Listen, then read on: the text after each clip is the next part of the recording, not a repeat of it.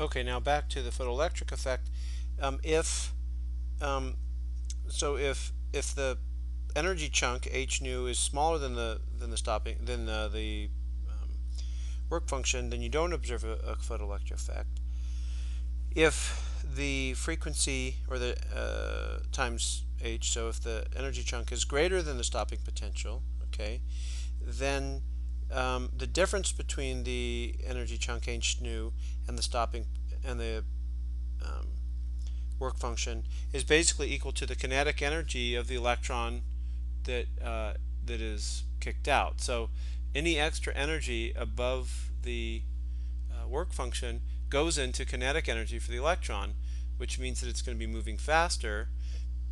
And it has, again, if it has more kinetic energy, that means it's going to be harder to stop by applying a stopping potential, again a negative stopping potential, which tends to repel the electrons from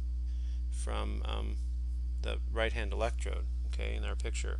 So in particular, the stopping potential then is then going to be given by the electron charge times the potential is equal to this difference between basically equal to the kinetic energy of the electron. And we can rewrite this as shown here. So basically, if you solve this equation for the magnitude of the stopping voltage, okay, and then you rearrange terms, what you find is that the stopping voltage is equal to the difference in frequency between the light that you shine and the threshold frequency, okay, and times h over e. Again, these are two fundamental constants. So this is just a constant, and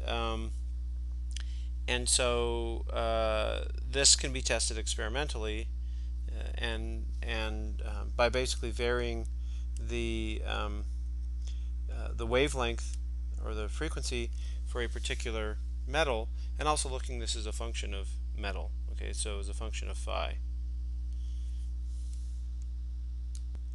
Okay, now the University of Colorado at Boulder has developed some very nice simulations, and they have one for the photoelectric effect. It's a Java simulation that I'll post on the course website, which sort of goes over this whole photoelectric effect. So here what we have is the setup that I described that Thomson used, where you have an electrode that you shine light on and another electrode, and you can apply a voltage between these two using a battery. Okay, here I've set the voltage to be 0, so the battery basically does nothing, and we have a current meter. And for a sodium electrode over here, okay, in the target electrode, then I can vary the intensity and the wavelength of the light to see when I start to get photoelectrons. So for example, here I've turned the intensity all the way up, but I'm well into the red, orange red area of the visible spectrum, and I don't get any photoelectrons. But if I start to reduce the wavelength, that's increase the energy of the energy chunks. I increase the value of the energy chunks, then I see that now I can start to kick out photoelectrons, okay, with a particular kinetic energy. Well, not a particular kinetic energy, but some maximum kinetic energy. If I decrease the wavelength even further, corresponding to larger energy chunks, now you can see that some of the electrons are going faster.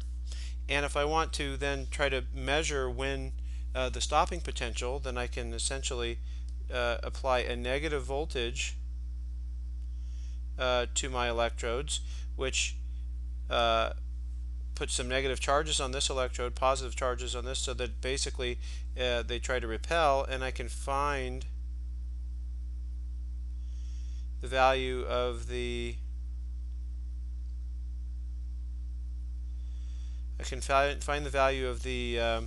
stopping potential such that none of the electrons, so the electrons just, the maximum kinetic energy electrons are just repelled from the